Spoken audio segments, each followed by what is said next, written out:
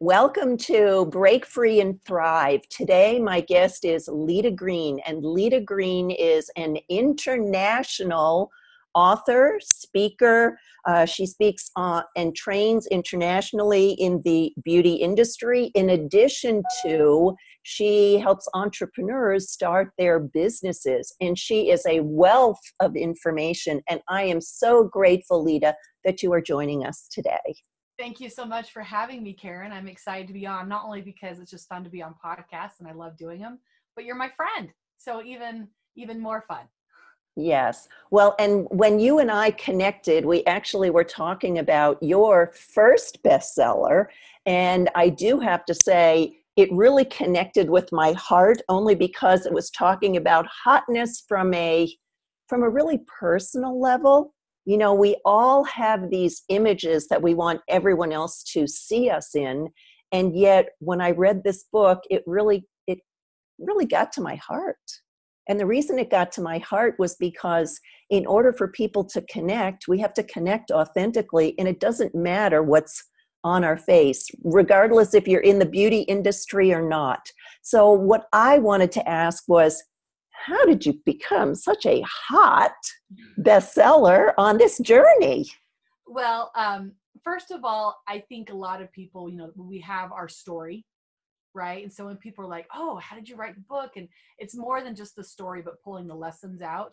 Yeah. And I do think that's been one of my gifts in life, is that I'm able to, even while I'm in the middle of something, kind of be like, what's the lesson? What's the lesson? And so the book is about me going from being told that I was ugly and that nobody would love me. And, like every woman, looking at the images of magazines and going, I don't match up to this. And I am a normal woman. I am a size 10, 12 if I work at it. And, I have the extra chin and the extra love and a little wiggle under my arms. I'm a normal woman. And as a 13-year-old, I looked kind of like I look now, just with a little bit less love around the middle, right?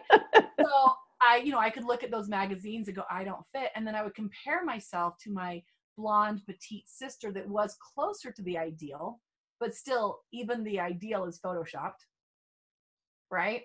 And I've had a professional sit down, photo shoot to get pictures, and they can shave 20 pounds off just by how they angle your body.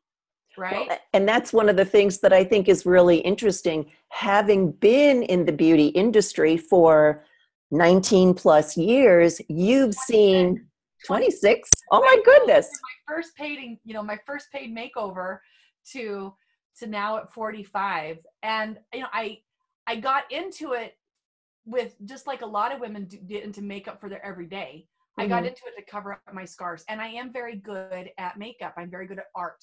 And so it was a way for me to make a living, and I got to connect with people. So it was awesome.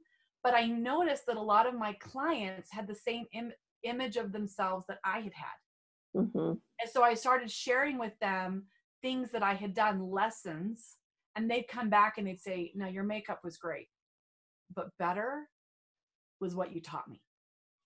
And so after years and years of hearing that, it's just the whisperings of God, maybe a little bit of slamming on the top of the head from God, that I would write a book. And my first book took me 2.5 years to write, at the end of doing makeovers all day and being a mom and a wife. And I'd go up into the office and shut the door, and I would write out what I'd written on napkins throughout the day. I was like, oh yeah, that is a really good thing that I say a lot. I should write that down.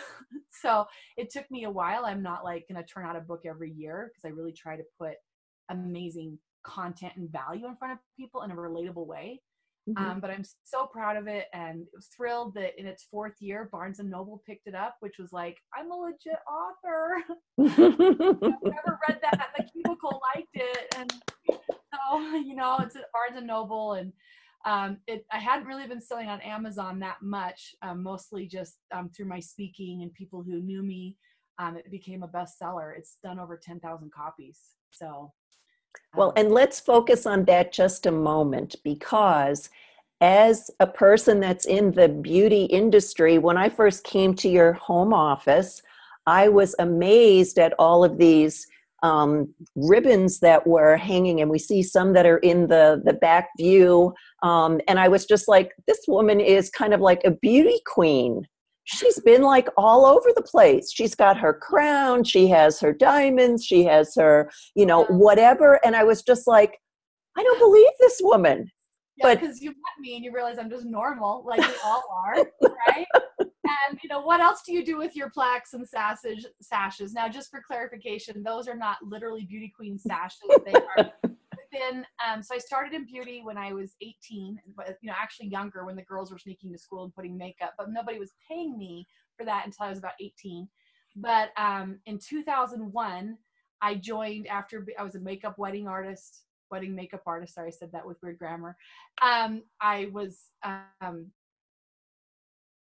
I found SeneGence International, and I have been in their top leadership, and they give us crowns and sashes and awards, and I have done quite well, and they have given me a lot of them to where it is a little bit, maybe too much, that I have in the office that I earned them. So, right? I gotta, I'm like,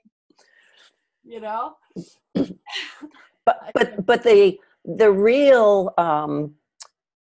truth there is, in spite of the fact that you have been in this industry, you've been able to take it to a higher level. You've been able to train people that are in that business so that they can improve their entrepreneurial skills as well. You've traveled around not just the country, but around the globe training people.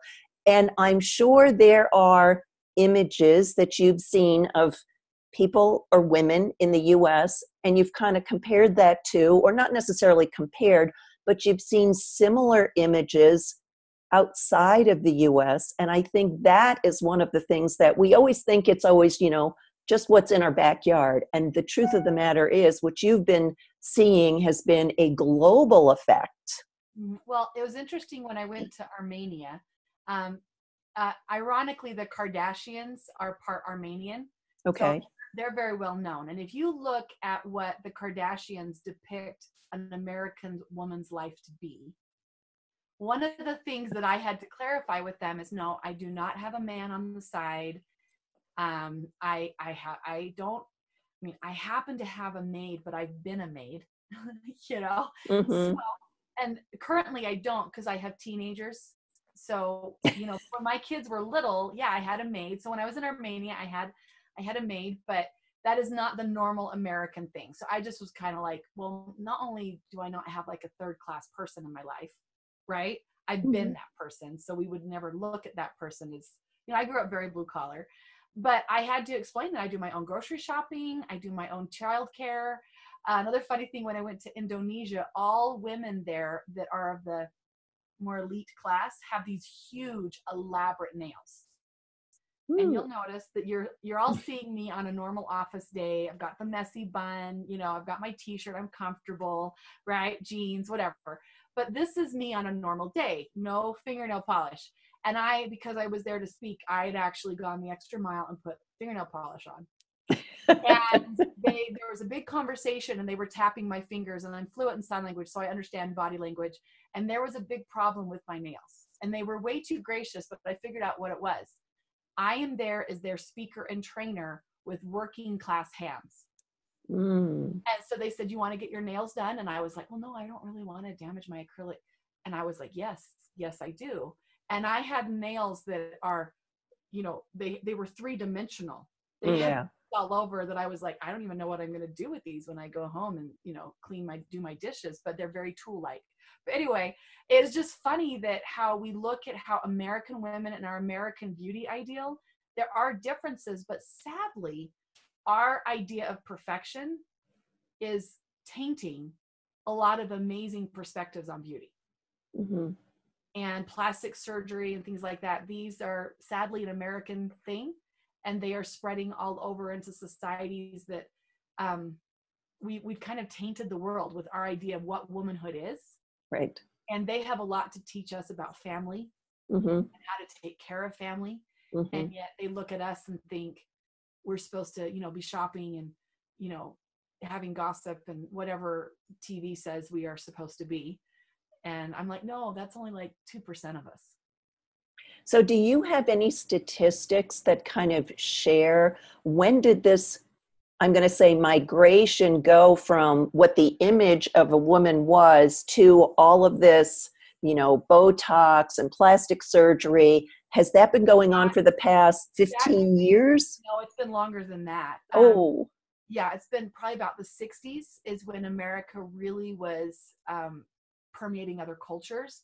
But as much as the 80s, they still had, as far as a body ideal, like Latin America's body ideal in the 80s was a very full-figured hourglass, right? So larger chest, could have larger shoulders, smaller waist, but big hips. Okay, so Marilyn Monroe, who, by the way, is a size 16. Oh. Okay, so that would be the ideal sexy woman in a Latin American culture. To today, it is 100% in line with what Hollywood says. Okay. Which is larger breasts, but no hips. You know what I mean? Very, very slender and, not as common to happen naturally, if you know what I'm saying. Yes, so, absolutely. I was hot. I would have been hot when I was growing up in Latin America if I'd grown up in Latin America. So, in Thank America, goodness, because we would have never met had that happened. Well, no, I would have had a better accent. So that, so it's interesting to see that now the body image ideal of what young girls are growing up with has even permeated into some Middle Eastern countries, which are typically very cut off from our media. But that's like almost a whole entire other podcast that's pretty interesting to those of us who like looking at impact and social impact, that it's not a healthy thing. And I love that I think social media could help us get into some of these countries and help people realize how real we are. And I feel like that's something I've been able to do for those that are my friends and that have connected. I have a large following in these different countries that I've been in, and they're getting to see what a normal American woman. Now, we all know I'm probably not terribly normal, but I go grocery shopping and, I clean, and I'm not always perfect, like I am when I'm on those trips. Every outfit's been figured out. I mean, you know what I mean? So even I'm perpetuating it. So I love that social media gives me the ability to say, no, this is normal. Okay. And I'm with my kids. I don't have a nanny. Right. So one of the other things I wanted to ask about was, because to me, it seems we tend to wear makeup to kind of cover up more that we don't want people to see. So we kind of are wearing a mask. And I know I've noticed this more so that there are some women that can't leave the house unless they have, perfect outfit, full, makeup and nails and all of that done. And it kind of reminds me of some of the things that we did longer years ago when it was just, putting a woman. See you without makeup. Exactly. So can you? I'm an early riser. I have to get up at 4 a.m. to beat him. So absolutely. I mean, from my first book that I am kind of saying, let's turn these beauty ideas on their head. Now, I put makeup on this morning because that's what I chose to do. And I got ready for me today. Now, I do, like anyone else, if I were to go and do a speech or go to a job that has a certain level of grooming, I could not show up in jeans and t-shirt like I'm wearing today to my job. Right. And most people can't. So the level of care and grooming we put into ourselves does indicate to the world that I knew today was coming. But today I put makeup on because I wanted to, and I could have done this podcast without makeup. That probably would have been okay as well, right? Maybe absolutely not professional, but being you and we're friends, it would have been a funny thing we could have talked about. But it's best that I look like I know how to do my own makeup, But if you're outside the beauty industry, you really just need to look at this idea of what is the amount of grooming that you need to do, not that you should do, right? There's a difference between need and should, because should connotates shame and guilt. Right. And need is just, this is the level and this is what I'm willing to do, and I don't have to do more, and that's okay. And for most women, that's a little bit of, it just kind of depends. That's what I do with makeup artists. Some women need a little bit of rouge. Some women need a little bit of eyeshadow. Sometimes just lipstick will finish you off, and a little bit of mascara. It doesn't have to be a lot to say I meant for today to happen. It depends on your face shape, what those things are. But I'm a really big fan of using makeup and clothing as a time that I'm no longer shaming myself, that I'm no longer putting in the should category. I have to show up this way. I should be doing this. But instead to take that time to do something that I call vanity prayers. And you can read my book to discover the story of how I did this, but basically it's an affirmation exercise that I discovered when I was 15. Okay. And not because my family were like little gurus and yogis, but because my dad was a trucker.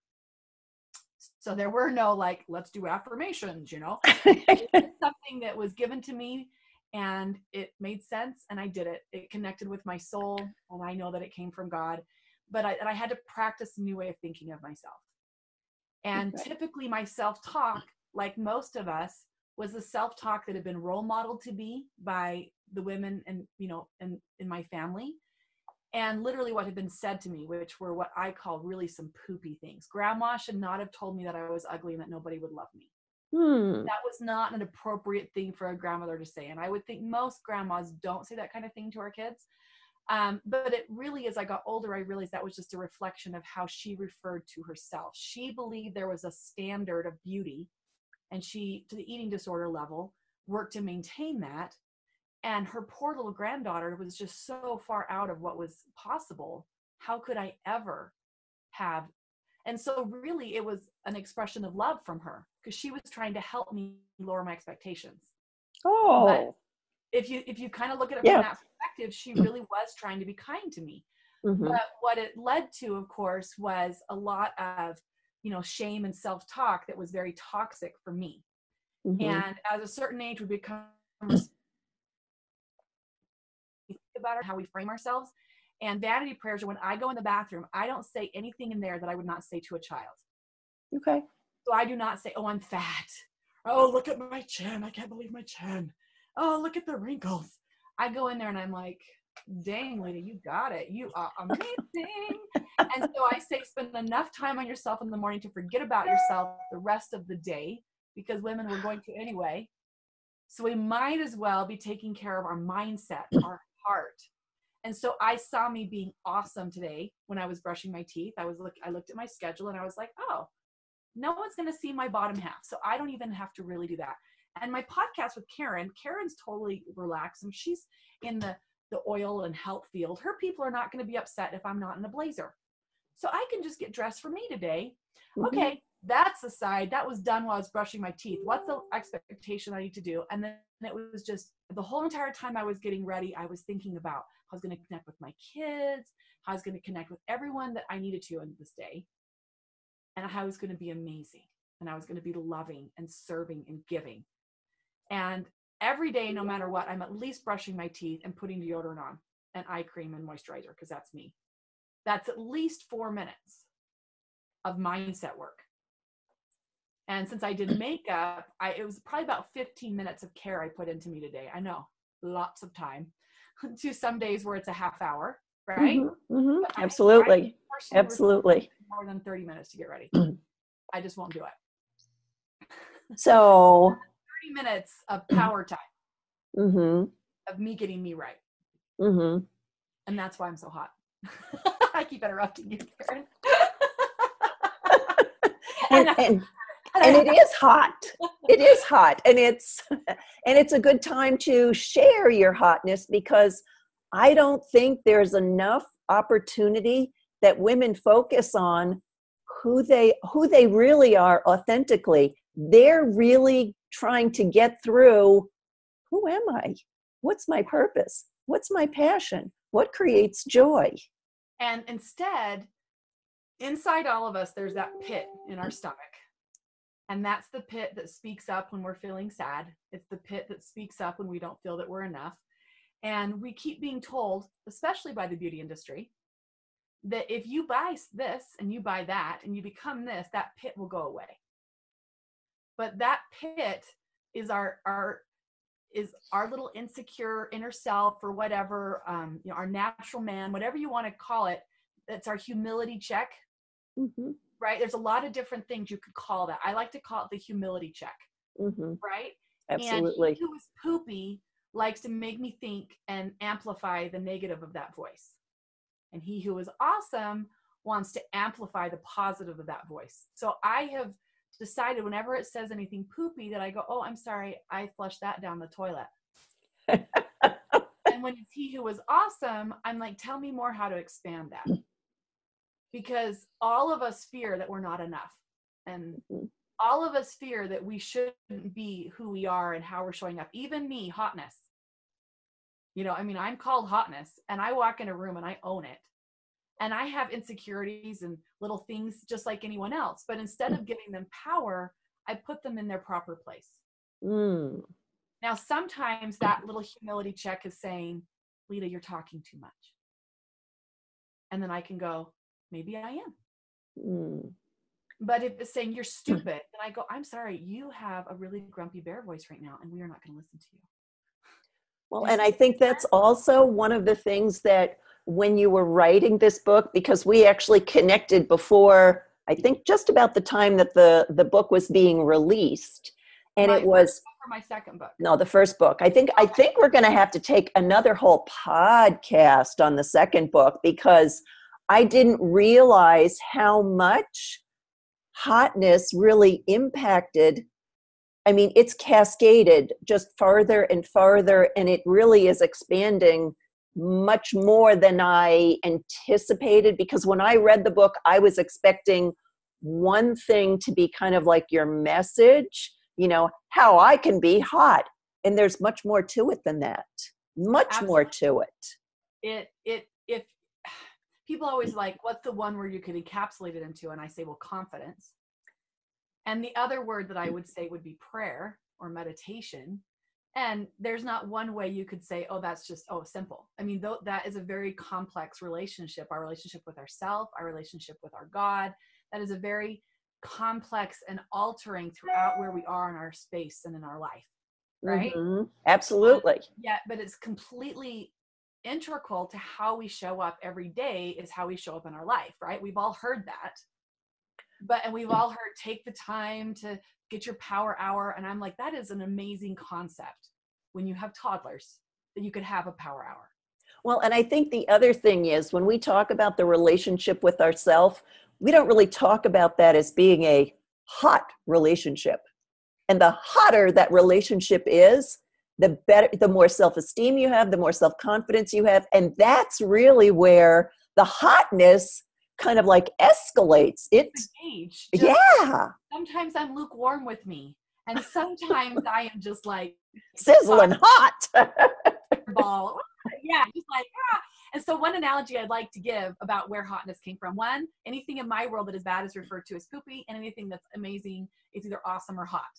And so the word, and it kind of started because when I would first be doing a makeover with ladies, and they would say, oh, we're going to have to leave extra time because I have really piggy eyes or something. And I'd be looking at them going, nope, you don't have piggy eyes. Nope. And like from a purely makeup standpoint, it would be women who would have like an insecurity about one part of their body that from a makeup standpoint, another part of their body might be more of the issue, but they had been told this was, so they were all fixated on this, you know?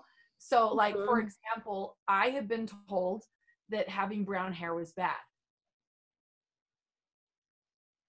Right? Where did that come from? A little bit racist, okay? And I'm a little bit something, just a little bit, right? But blondes were better. And so I was so fixated on how could I have different color hair?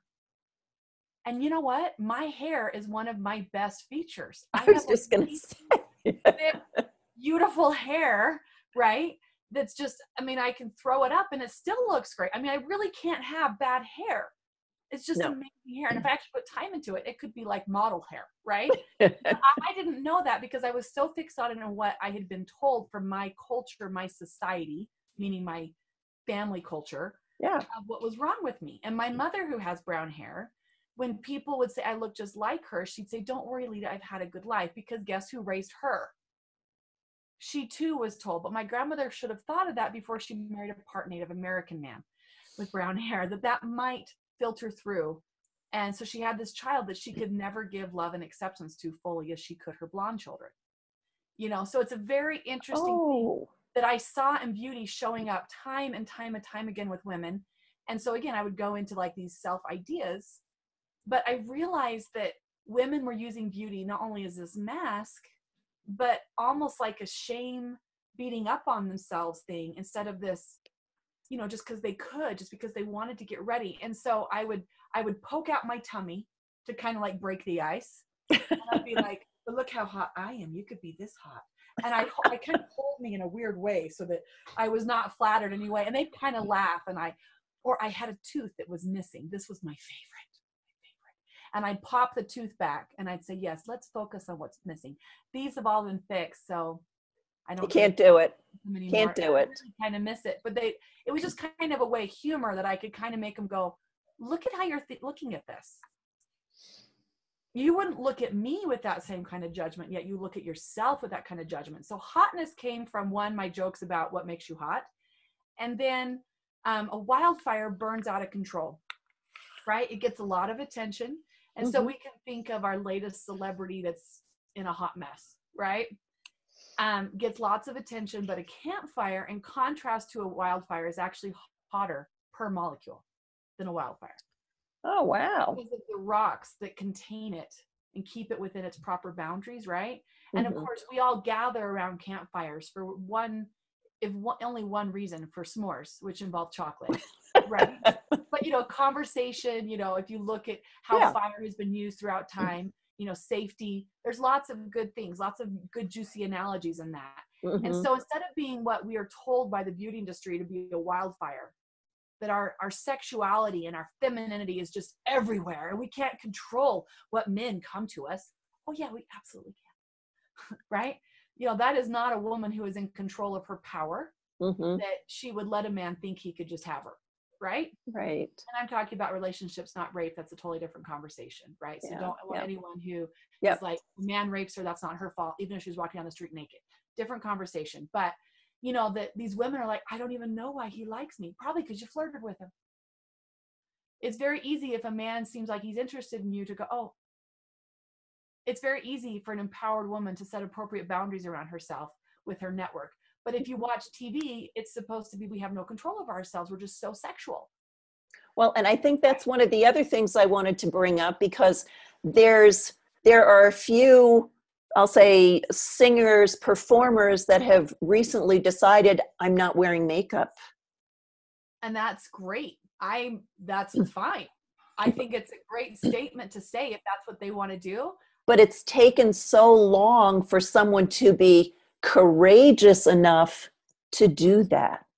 You know, I really hold props to Jamie Lee Curtis. She posted covered but nude. Okay. And not that she was doing nude, but what I thought, not that I'm like, yay for her doing a nude photo shoot, that she was pregnant, but she would not allow them to Photoshop her. Okay. So she's in a place where most women feel insecure. She was the first person, from what I have been able to research, because I don't know if this was like pre-whatever, but you know, in this modern era, that has chosen to be on a cover of a magazine and not allow herself to be Photoshopped. And interesting about Jamie Lee Curtis's background is Jamie Lee Curtis was actually born in a condition that she does not have a uterus, but she had a female opening. Oh, and I didn't know that. They solved that right now, but they literally could be considered both male or female. Okay.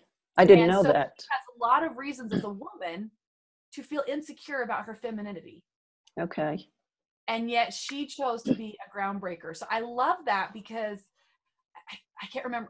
It's irritating that I can't remember that word of what it's called. But, you know, she could not give birth. So she has adopted. And she doesn't have all of her parts needed. But she would more be considered anatomically female. Okay. But she doesn't have all of the same hormones per se, right? Okay. So I'm just hoping that means she can recover quicker with better abs. That's, you know, that would be the hope, right?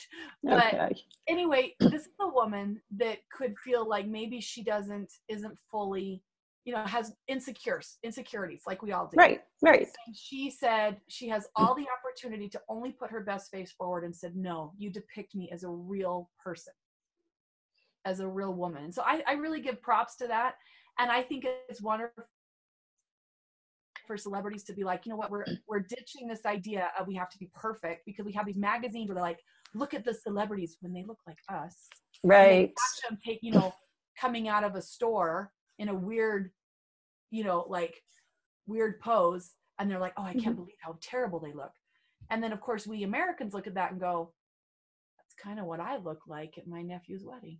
Exactly. So And embracing that, they really aren't any different. They may have had a career path that's different, but they're just like you and me. I think one of the other things I wanted to touch upon, and I know we're coming to a point in the interview where I really would like to let people know how to reach out to you, because I think hotness is for everyone. Thank you. I do too. Isn't that funny that we both agree on that? No, I put a lot of time into writing this book, and at the time I thought it would be the book that I wrote. And since then, I am now a legit author. I have another book, and I've got 3 in the works. So, more books will be coming, but I'm very proud of the message of femininity and strength that I gave. And it's from all of my years of walking women through their insecurities and walking my own self through those, and to getting to a place where I was right now was worthy of being called hotness. And every woman where she is right now just implements these tools into her life, she will see herself differently. Mm-hmm. Absolutely. And that is one of the things that I think we would I'm going to be posting your website. So if women want to get in touch with you, they have that opportunity. I have resources on my website too. Okay. Love and help and all that kind of stuff. So okay. And then the other thing is, I want to say that I think we're going to be setting up another podcast for us so that you can talk about Love Me Too, because I think that deserves its own time. And we're going to be going through the evolution of Leta on her journey, because I know you've got so much to share with us. And I think women need to take you in bite-sized pieces so that they can go through the journey with you, but that they also can reconnect with their authentic self as you do, starting the journey for us. Awesome. Thank you so much, Karen. I'd love to be on again. And I do want people to know that, when we get caught up in comparison, and even like talking about the celebrity thing, we put those celebrities up on a pedestal. And this, I wish, were my quote that I would have said, but whenever we put people on a pedestal, we diminish connection. Absolutely. And I love that so much, because it makes me sad when people treat me like I'm not a normal person, like I'm above them. Because I'm like, no. I'm a normal I'm come on, let's connect. But they get so caught up in the celebrity or impressiveness or pedestal thing. And I imagine that a lot of celebrities are very lonely. And if we do that to our celebrities, I think we also do it to ourselves. Mm-hmm. That we hold ourselves up to a certain standard, and we feel like we fall short of that because we feel like we should be on this pedestal. And when we fall short of that because we are human, we disallow ourselves from having our own self-love. And I think that's part of the reason that you and I connected, Alita, because it was heart to heart, authentic to authentic person. And that's really how you break free and thrive in being courageous, by authentically connecting with women. And connecting, and it starts with you and I were able to do that so flawlessly from first connection, because you and I have done that self-work. And the work that you and I do in our own different modalities is we're saying, be kind to you. And all power is within us. It's just if we're willing to let it pull us. And it will come. All the good things come in your life when you're good to you, it just flows out of you. And good and success and all those things it's like they can't help themselves. If you want to call it manifesting or spirituality, I believe in the atonement of Jesus Christ. That's my modality, but they all teach the same thing. Every single religion that has ever been teaches that there's a redeeming path. Mm-hmm. Mm-hmm. We are all going to make mistakes. We are all going to screw up. And that is part of being human. So why would you beat up on yourself and shame yourself and castigate yourself thinking you can't have all the good things in life, when all you have to do is take out the shame, which has a low resonance, Yes. And that's Yes. that's a whole conversation right there, Mm-hmm. right? It's a low vibration, it's poopy, and it's allowing he who is poopy into your thought process. Why would we do that? No, no, no, no, no. Start your day with I'm gonna be amazing, right? And you get your little groove on, and you're like, yeah, I got this. And the only thing that's gonna happen is you're gonna think you're more awesome. There you go. Yeah, and your husband likes awesome people. That's why he married you. And your children need to be role models, what awesome looks like. And deprecating ourselves does not embrace our awesome. It actually pushes our husband and children away. And everyone else knows that vibration too. When you're up here, everyone else is just vibrationally attracted to you because of your awesomeness. Yeah, and that being said, yesterday I had sad happen, and it was sad enough that I had a lot of different emotions. And so I said to myself, okay, I'm taking the rest of the day off, and I'm going to walk through all of these emotions. And then tomorrow I'm going to wake up and I'm going to be awesome. Because I gave myself the time to deal and process what had happened. Yeah. And so I don't want anyone hearing this to go, oh, I have to wake up awesome every day. You know, some days are hard. Mm-hmm. But you put a time limit on it. And then if it's not enough, then you set up another time for it. Right? Mm-hmm. And you can compartmentalize, and you can show up more awesome than not. But if you just say, I'm not allowed to have this feeling, I shouldn't be feeling this way, it's not okay, I'm better than this, that's called shame. Yeah. And we do not give power to that. We walk ourselves through it and allow it, and then say, okay, I'm releasing it. Well, thank you so much, Leta, for sharing your hotness with us and showing us how to be awesome. And I look forward to reconnecting with you. Thank you so much. We will. Thank you so much for having me on, Karen. Okay.